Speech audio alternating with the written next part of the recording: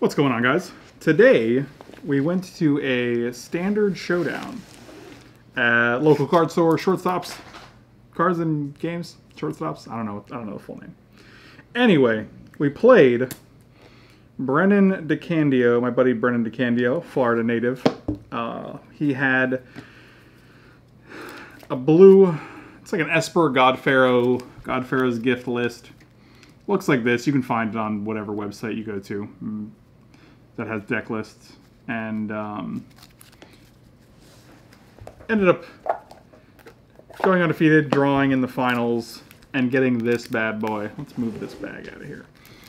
And I figured we'd open this, see what's in this standard showdown prize pack. And let's get her done. Let's do it up. I don't know how to open these things. Is there like a trick? You have like there's a slit here, but oh, all right. Well, that's something. We're getting somewhere. Okay. All right. Well, maybe not. Oh, there we go. Seeing some goodness here. All right, first card, land. These are actually awesome. These are the Rebecca Guay lands. These are the new ones. They look fantastic. And I would not mind collecting these. If you guys want to send these to me, feel free. I will take them and I'll play them in whatever format I'm playing, standard, modern, whatever. Because these look great, and I like all my lands to match, and these are some pretty nice lands to have. These were also in, you got 2 of these when you bought a box of Ixalan. They were in the buy a box packs, which are probably similar to these packs, I guess. So, we got a mountain. Next card. I don't know what this is. Ixalan's Gift, Ixalan's Binding, foil. Yeah, okay. Another good card.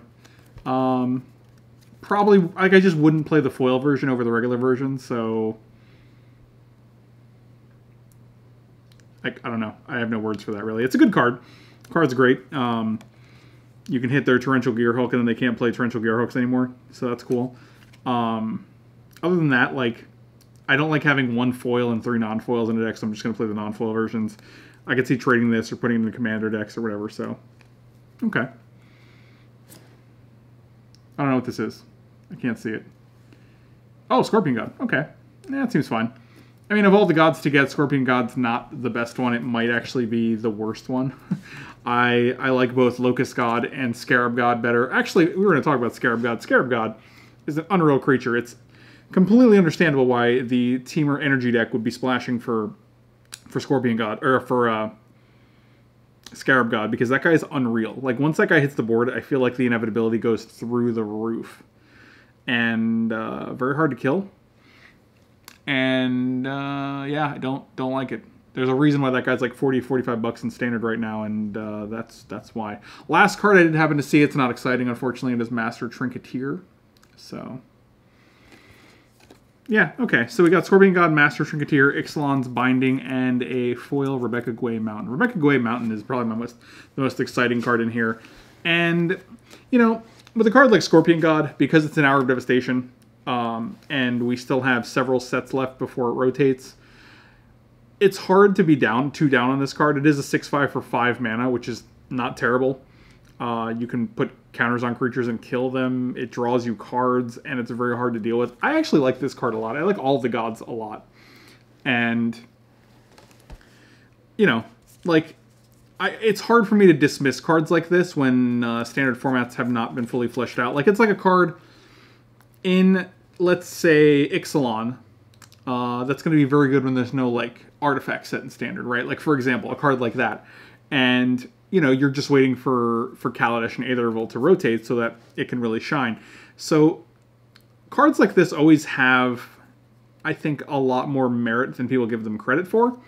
And this guy could have his moment. Maybe I'll build around this guy. 6/5 for 5 is just great, and it's impossible to kill. It says draw a card on it. Let's see what we can do with this guy. I'm excited.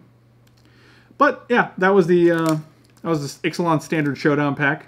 And if you guys play in any Standard Showdowns on Saturdays, I guess they're always on Saturdays, you can either try to get one of these randomly, or if you do well enough, they're given out as prizes. So yeah, all right. Good luck. have fun, open well, and I'll see you next time.